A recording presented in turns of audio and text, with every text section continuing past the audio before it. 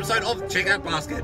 And again, I'm down at my local Woolies, not the Coles. I'm in the Coles car park, but Woolies is just over. And I found something that I'd never seen before. Cheezels Puft. They're Puft. Cheezels Puft. Then I'm wondering what these Cheezels Puft look like and taste like. So I got a bag. So let's go in and have a look what these Cheezels Puft look like. And yeah, interesting.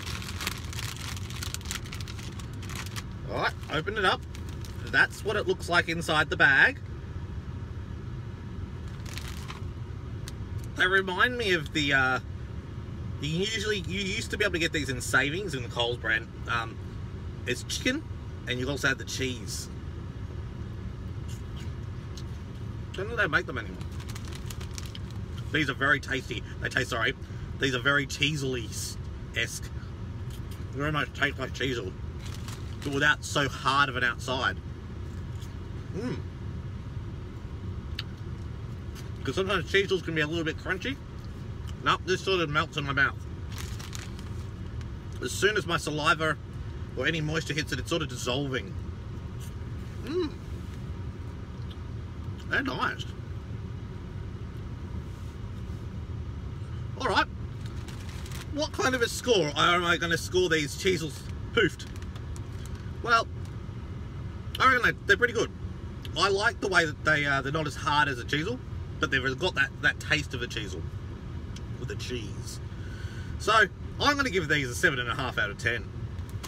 If I get you to like, comment and subscribe, and until next time, see you in the next video.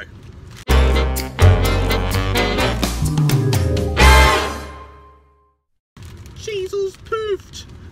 Cheese flavour. I wonder if they have any other flavours. I wonder if they would have this in the chicken. And why is it that down the chip aisle, chicken chips are green?